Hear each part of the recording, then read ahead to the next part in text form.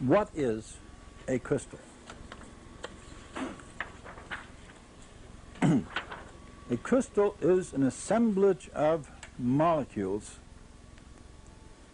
which form a unit cell of its identity in space, and from that unit cell a consciousness is given to it, a soul if you want.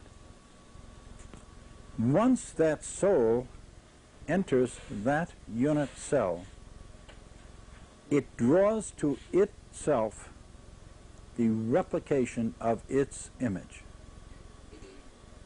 We speak of man being made to the image and likeness of God. We can see that in action when you grow crystals. I've grown thousands of them. It's the most exciting thing you can involve yourself with. You first must develop a seed crystal. That is, you let matter go into a state of solution. You take water, you dissolve salt, sodium chloride, in the water. A salt is a crystal. When it's in solution, it is clear, transparent. Light will pass through it with no distortion except the normal refraction of the change in refractive index from the glass vessel to the water. You then evaporate the water down to a point where you get to supersaturation.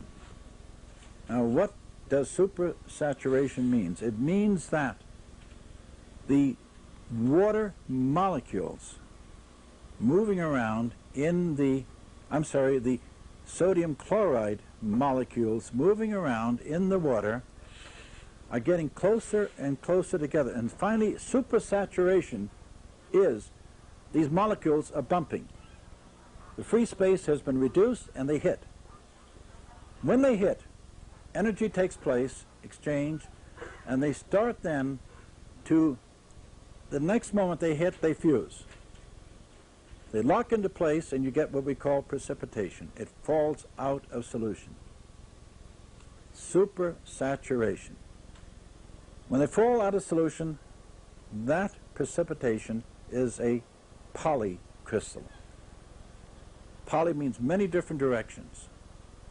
Now you take a polycrystalline particle, you take one under the microscope and you pull a single crystal of one of these little tiny crystals out, and you mount it on the tip of a wire, silver wire or copper as well. You then put it into a saturated solution. That means that these molecules are jiggling together, but they're not bumping or crowding into each other. The moment you put that crystal in, the outer face of that crystal will dissolve, comes to equilibrium with the mass that you have, and suddenly a remarkable thing takes place. From that melt, from that crystal, an information has been transported to the fluid to say, I am ready now to grow into the form I am to be. It releases a consciousness. And then as you hold your temperature constant and the vibration around the room, the thing will start to accrete, one unit cell at a time. A unit cell is the smallest fraction of the combination, let's say, of sodium and chlorine, that it will retain the identity of sodium chloride. You go below that, it is only a sodium atom and a chlorine atom, or ion. Now, I'm going to come right back to where I started.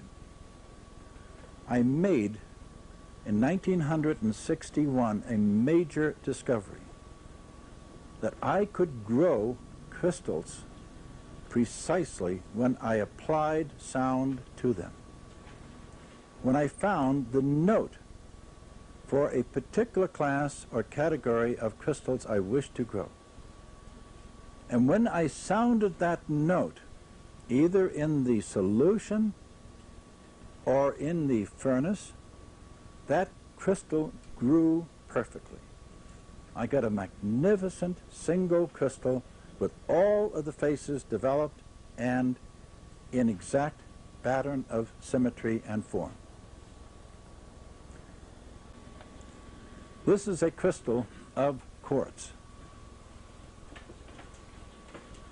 When, for example, sodium chloride we have been working with emerges into the solid form that you can hold in your hand, the unit cell of sodium chloride is cubic. Each side is equal, parallel, and of the same basic dimensions. So you deal with a perfect cube. This is one of the basic forms in nature. The next shape we have in the crystallographic world is hexagonal or six-sided. The shaping that quartz takes in its evolution and development of a crystal form is hexagonal. The reason for that is the unit cell of quartz has a hexagonal form to it. Its memory unit is hexagonal. The unit cell of sodium chloride is cubic. The consciousness of a crystal growing is where that unit cell oscillates, projects its vibration in space, its identity of the square cubicness of sodium chloride or the hexagonalness of the quartz. There is something beyond purely that vibration, and I call this the soul of the crystal. It's initiation of a life force to bring matter into being.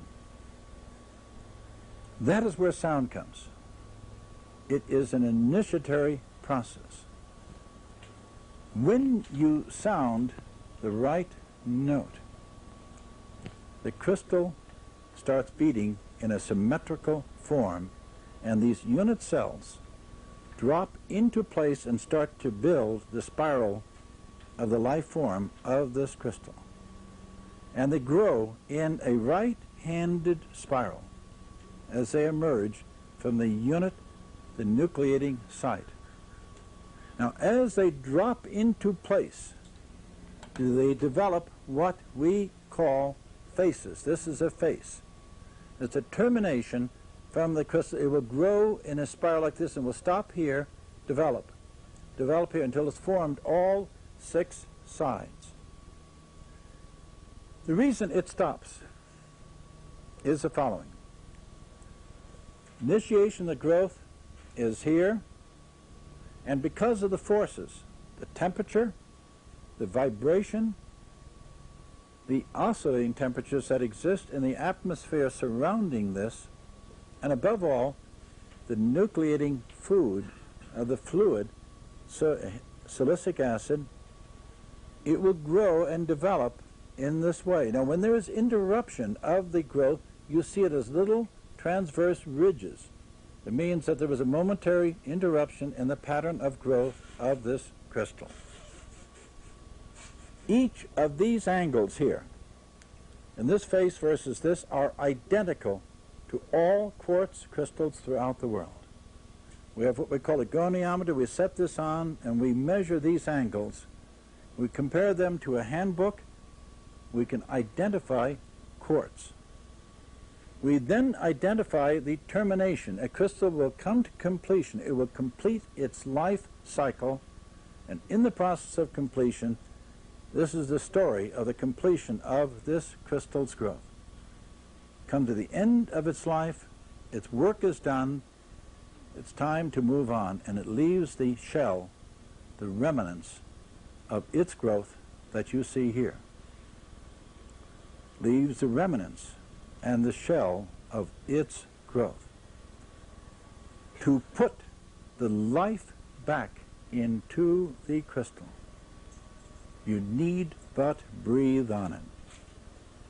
Because what breath does is initiates that vibrating, oscillating action that brought this into being. It's a very, very important statement.